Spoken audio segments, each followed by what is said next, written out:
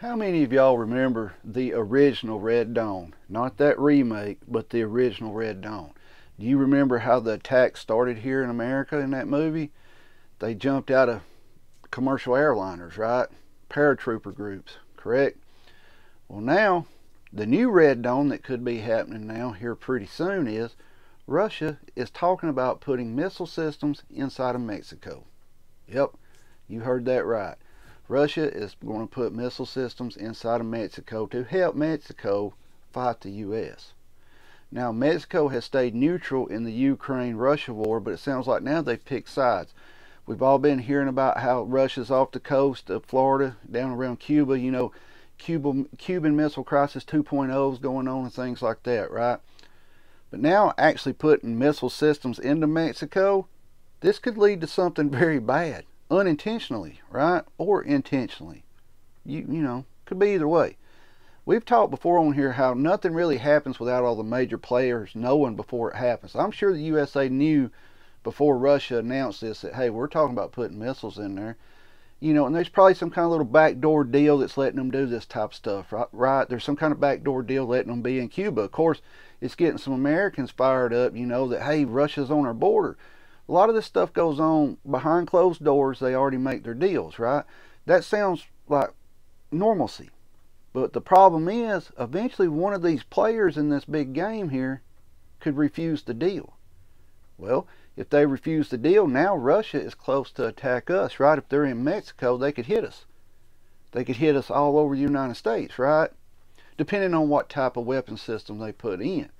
Now, of course, immediately most people's going to think, well, maybe they're going to put nukes in there. Possibly could. Have they already put nukes in Cuba? Is that why they're down there? Possibly. We don't know, right? When I say we, I'm talking about you and I. We only know what we get told. That's it. Now, Russia and Mexico here, are they becoming allies? Are we shaping up to World War II where everybody's picking their sides, right? I'm on that team, I'm on that team. You remember the Axis and all that? That's what we're starting to look at here. Well, a lot of people will be like, they can't do that down in Mexico. They can't put, that's wrong. Well, there's really no difference in us helping a country like Ukraine out, right? And somebody's going to be like, what are you talking about? Russia told us, don't send this here. Do not send tanks. Do not send F-16s. Do not cross this red line, right? Or it's going to be bad. We will retaliate. How many times have we crossed that red line and Russia stepped back and redrew the line? Redrawn it, right? Redrawn the line in the sand. Every time they do that, we step over it. Now, these F-16s we're sending, we're starting to hear that they're not going to be based in Ukraine, that they're going to fly out of NATO countries to do their missions. Well, Russia has clearly stated they will attack whatever bases these F-16s come out of. Now, it's a NATO country, right? It's NATO. If Russia attacks a NATO country, what does that cause? Could it cause anything, right? At this point, the definition of war is not what we know as of war. We are in World War III right now. It's just not a kinetic war between us and someone else. It's all these little backdoor deals, you know, sending equipment, posturing, setting up your troops here and there, right? The hardest thing is to get your equipment and men into position to fight a war. Now, why would they need weapons in Mexico? Are they planning an invasion on the USA? Well, maybe not Russia. Maybe Mexico is planning on retaliating against the USA for something.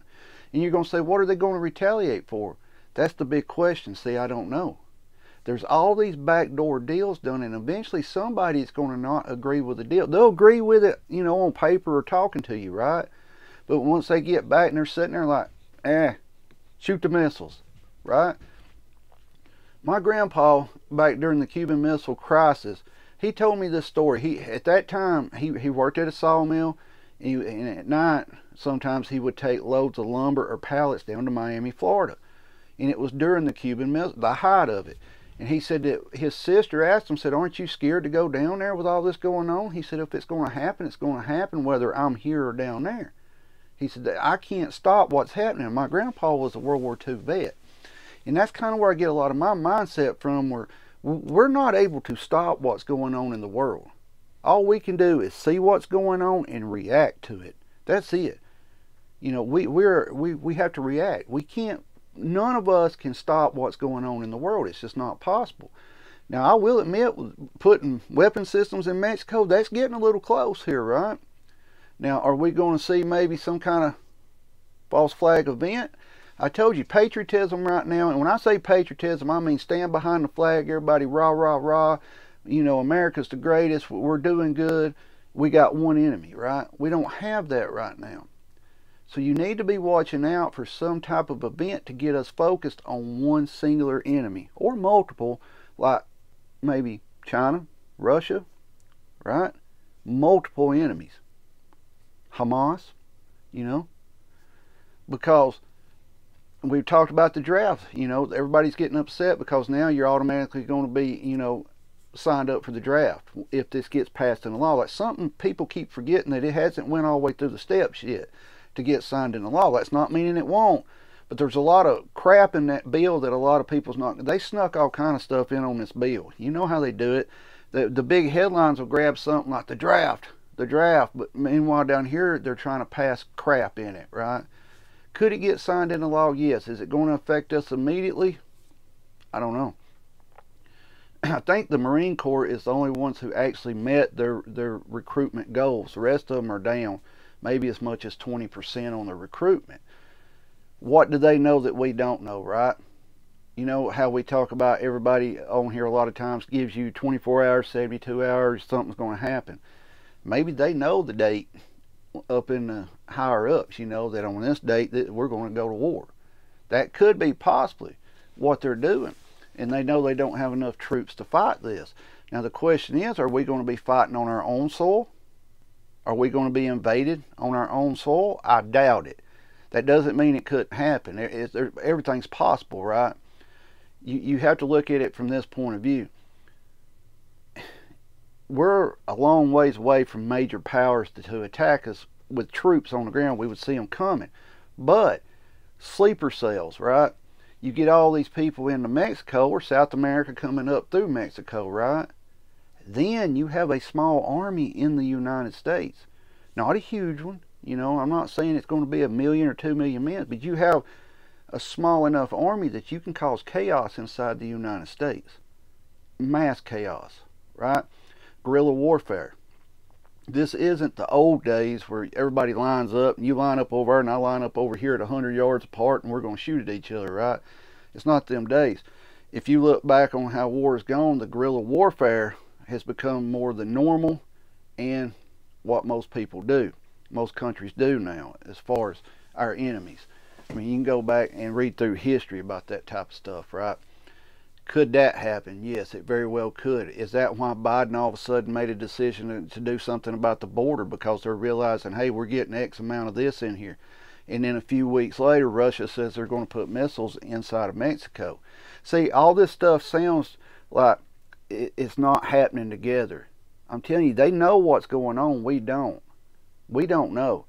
You know, if Russia puts missiles inside of Mexico that can hit the United States, right, and they actually use them, it's going to get bad. But I will tell you this much. Let's say they put missiles in Mexico, and let's just say, hypothetically, they fire the missiles and they hit somewhere in Texas, right, somewhere in California. The government is going to tell us everything's normal, this is going on in that area, go on about your day as normal, right?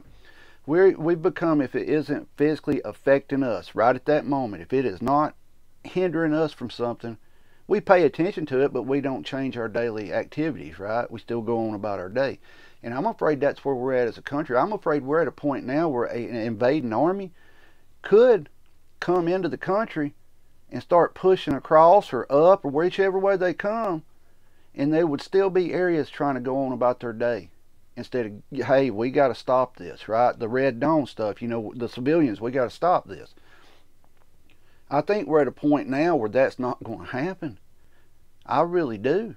You would probably even have people out there that was, oh, we don't need to fight them, let them come in and get what they want. The same thing we're seeing with the border right now, right? No, don't stop them, let them come in, do what they want. That's the mindset we're seeing all over America right now. I mean, is it a thing for you to sit up at night and worry about that Russia's putting missiles in Mexico? Not yet. Not yet.